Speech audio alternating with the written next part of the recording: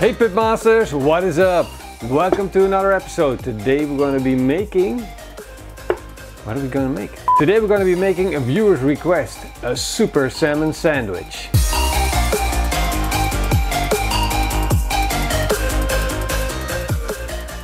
I received an email from Flaky Juicy and he requested to do this recipe, so let's get started. For this recipe we are going to need 75 milliliters of soy sauce. Flaky Juicy specifically told me to use fresh orange juice.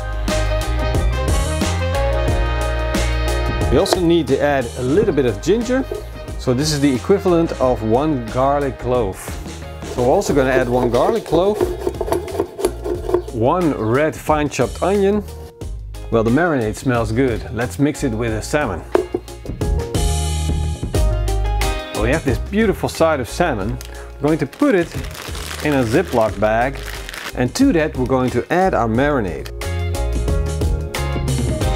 Now we're closing up the Ziploc bag so almost all the way, and then we're going to push out all of the air. And then close it up and we'll put it in the fridge for at least 2 hours. Our salmon has been in the fridge for 2 hours. Now we're going to fire up our barbecue.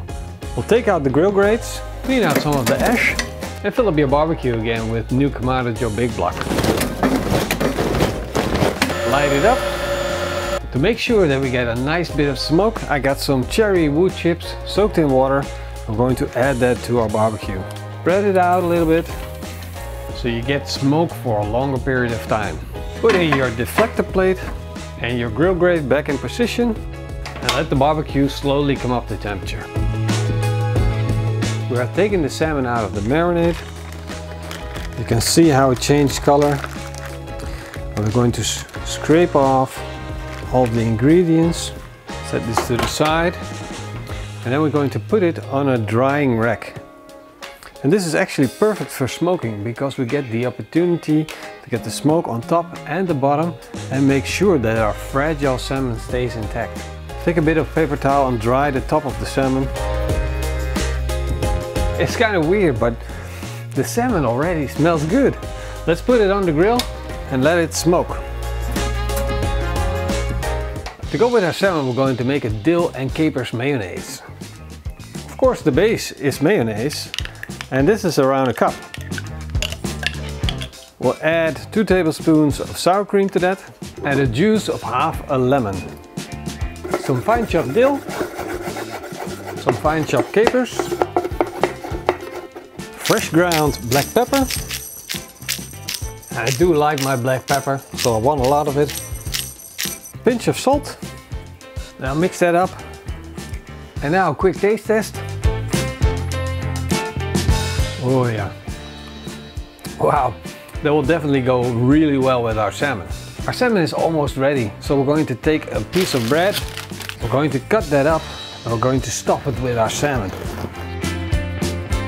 Let's take a look at our salmon. Wow, look at the smoke color it picked up.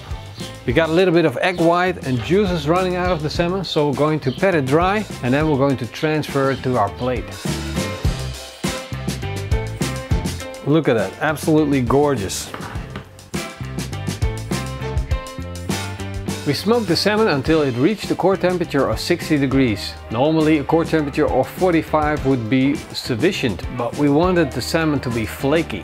So let's check it out. Look at that. That's definitely flaky. Gorgeous. Now, while we're at it, we'll do a quick taste test. That tastes really good. We'll take the salmon off the cooling rack and put it onto a plate.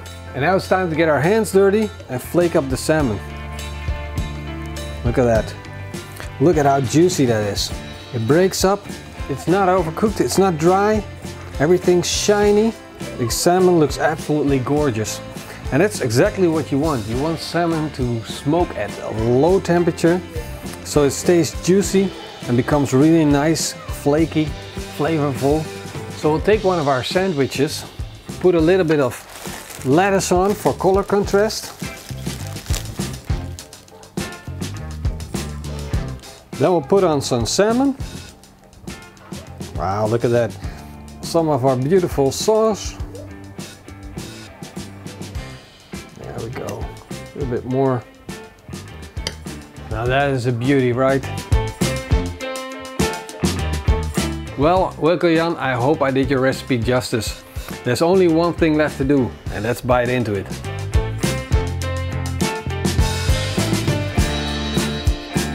The salmon is super juicy, but it also has amazing flavor. And together with that sauce, it is a dream come true. Thank you, Wilco Jan, for providing us with this recipe. If you have a recipe to share with us, post it in the community tab on our YouTube channel.